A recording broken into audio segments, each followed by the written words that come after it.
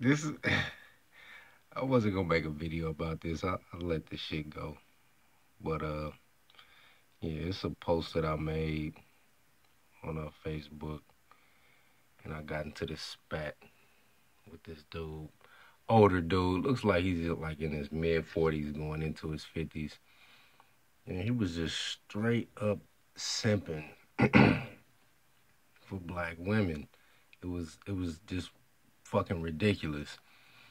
And I have a real problem with what these niggas is talking about, this black woman is God bullshit. I've been watching the conscious community since '06, '07. You know, when they came online around '08, and they was talking this black woman is God shit, and it never, ever, ever sat well with me. But this dude, and one of the things that he said, like he blocked me, so I can't. I'm just going off of memory. He said something to the effect, the black woman is God. Um, Nature is female, therefore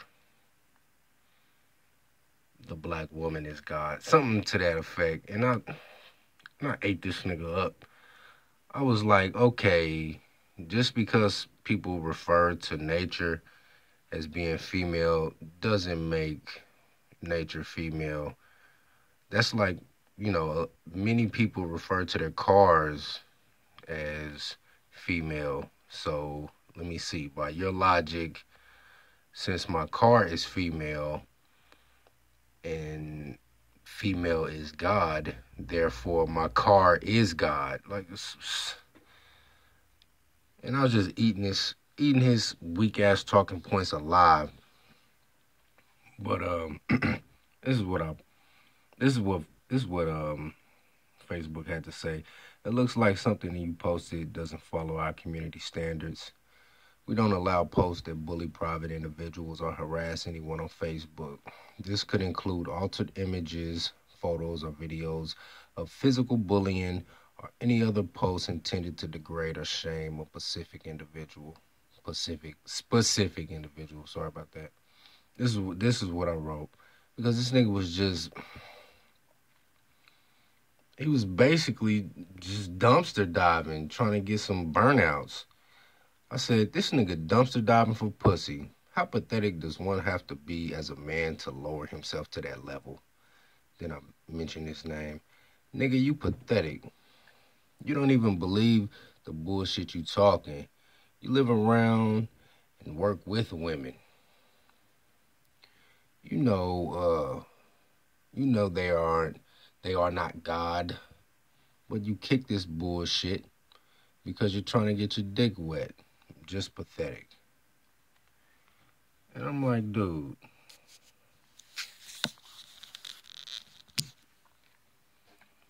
for all you niggas talking this black woman is God, and I hear many of these uber pro black motherfuckers on here on YouTube and whatnot trying to kick this, well, a black woman doesn't need a man to fucking reproduce because they can asexually reproduce. If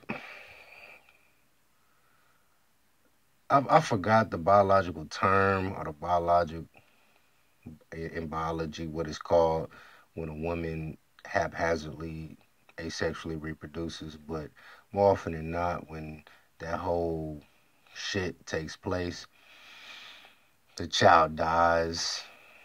So the child doesn't even come to full term, or isn't even birthed, because you need 23 other alleles from the father to actually conceive a child. So it's fucking ridiculous.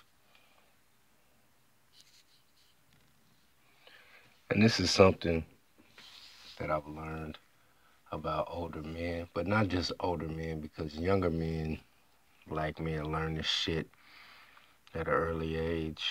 They learn that,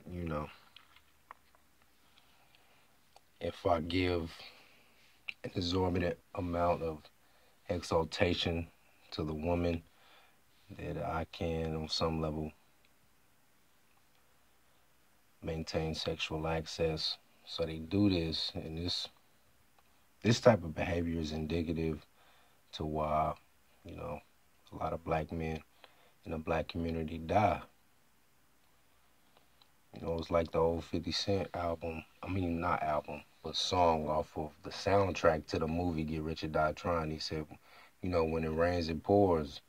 In my hood, it goes down over money and whores. Basically, you know, men try to attain money so they can get bitches. And, you know, when you get bitches, you get in altercations and people can lose their life behind that type of shit. And for the brothers out there, man, be very astute to identify these type of men.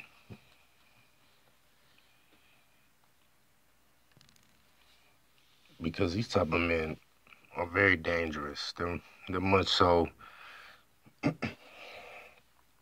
I look at them as like the Christian Crusaders who invaded Israel back in the day.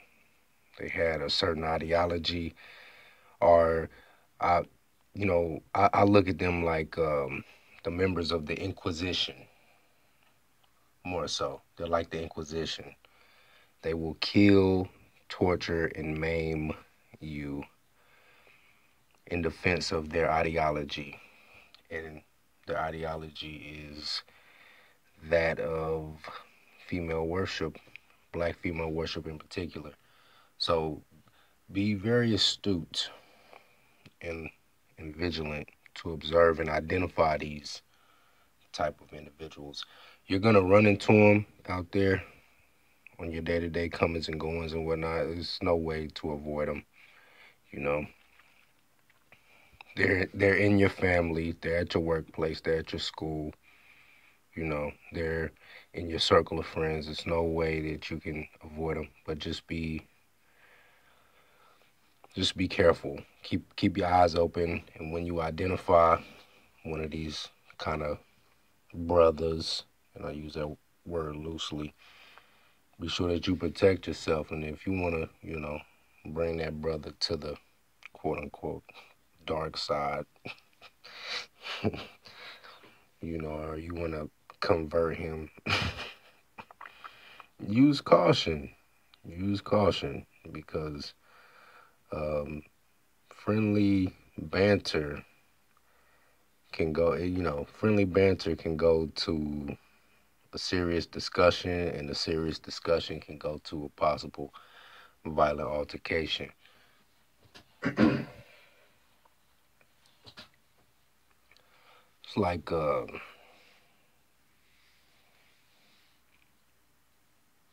hold on.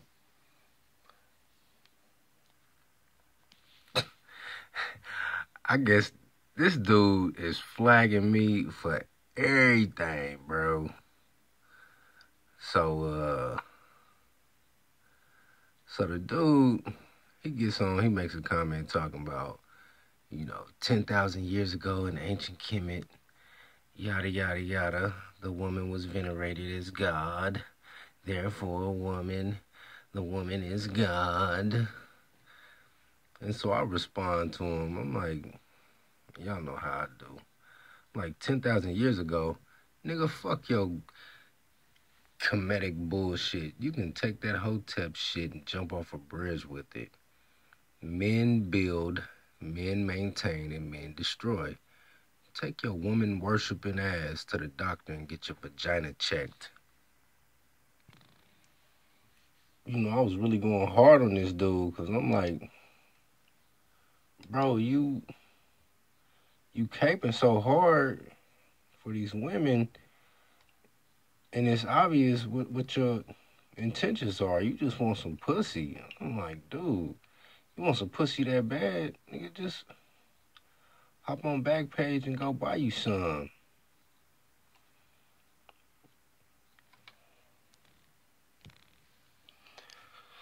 Be very careful.